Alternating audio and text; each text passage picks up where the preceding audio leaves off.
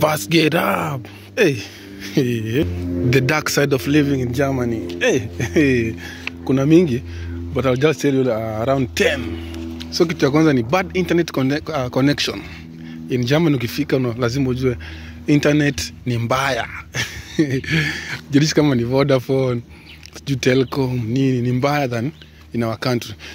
Nikiwa job last week kuna boss yangu alikuwa anaongea na best yake anasema Africa has the best internet in the whole world because he was in Sub-Sahara and alikuwa place kuna hata hakuna nini booster anything but simu yake ilikuwa ina work. So alikuwa anashangaa ako Germany na simu yake haifanyi kwa internet. So alikuwa anasema in Africa we have a lot of return advantage because of the internet. So our internet is very good worldwide.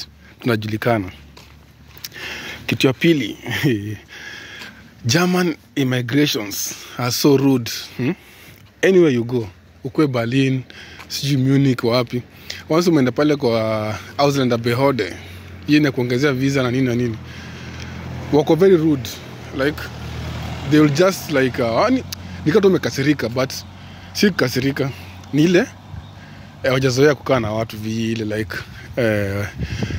most Germans, they don't interact with other people from different countries.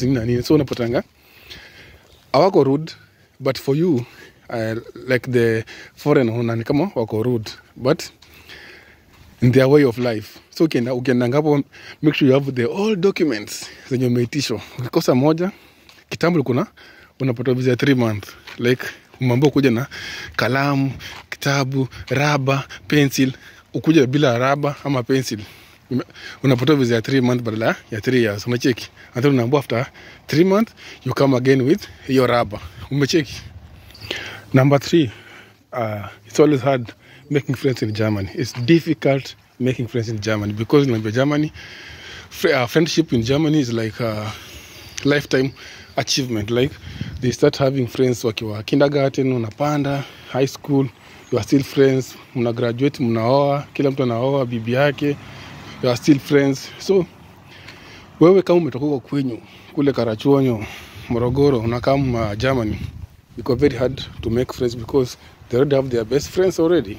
So unapatanga kwa na mzungu job, mnafanya kazi pamoja, you are best friends mkiwa job. Anakunulia coffee, unamnulia mandazi, mnashare, mnacheka. Once mmetoka hiyo job, mmepatana kwa train ama like weekend, sasa mmepatana kwa event, anajifanyanga kujui hata kucheka na wewe. Hiyo ndio life in Germany. And then kitu ya 4, unaona nyumba hazina nini air conditioner. Hizi nyumba zote kuanzia huko kote no air conditioner because summertime unapatanga kwa nyumba iko na joto, mnaamua msifungue madirisha, unaweka shalozi, unafunga nyumba, unajifungia ndani. Na imagine ni summertime, so inabidi you improvise, like you buy the the fan ile yako ya nyumba, ile portable, like unaweza inua utoka kwa bedroom peleke sitting room peleke jikoni. So nyumba Germany zote hizi hazina air conditioner. Like in Mombasa, ukienda Mombasa, every house iko na hiyo gari ya kuzunguka juu, ile inachapa upepo, like una feel uko cool, yeah? Juu kuna joto. Hiyo ni summertime, we are tuna roast, ni kama tunaungua, tunachemshwa. So ukikuja ujue lazima utaungua pia wewe. Alafu huku Germany pia kitu ya ngapi ya 5 ama tumfuate tu ile umbo ukunya kila mahali. Huku unapata umbwa kwa barabara imekunya, mtu hajachukua hiyo mavi. So like in the bigger cities like Frankfurt unapatanga sababu imekojwa kwa barabara. Watu wamepuka barabara, umbo zimekojwa huko because watu wako careless. Kuna wale ni wazuri, like when the dog poops here, inamu unaokota, unapeleka kwa dustbin zimewekwa, but unapata watu wengi wako very lazy. Like unaona wacha kaa hivyo. Mwingine anakojwa kwa barabara, mwingine anafanywa kwa barabara. So unapatanga like Frankfurt, hiyo ukienda, by the way, place kuna ATM, unapata wamekojwa hapo. Place kuna nini ya maana, kiosk, unapata yanokatu makojo. So uzena ati Germany ko ya vizuri vile, uzananya na kamera. Kitu ngine ni high taxes, my friends. Once you come in Germany, unajua taxes ni 45%, and then kuna hii rule yao tu, ukiwa umeoa tax yako inapungua kidogo, ukiwa bachelor unakata pa tax mingi. So in general tax ni mingi in Germany, unakatwa kukatwa. Lazima hiyo pesa itengeneze barabara, itengeneze mashule, itengeneze everything. So huku useme ati kwa zaka nini hakuna pesa. Huku na pesa but wanachukua tena yote. So Germany wanakupatia pesa mingi, tena unakata mingi. So tax lazima utalipa. Ukifika Germany hiyo huwezi epuka. Na once unalipa tax vizuri, hawananga shughuli na wewe. Ni wazuri sana Wajerumani. Bureaucracy imejaa huko Germany. Bureaucracy ni kama ile complex system of rules. Lazima ufuate rule fulani. Kwanza paperwork. Ukienda termini kama appointment number, beba karatasi. Ukitoka hiyo appointment, unatumia makaratasi. Yaani good makaratasi, yaani hata kwa simu huwezi fanya anything like kufungua tu hata nini bank account, makaratasi. Unaambiwa pin, utatumia na makaratasi kwa post. Sijui utafanya nini makaratasi.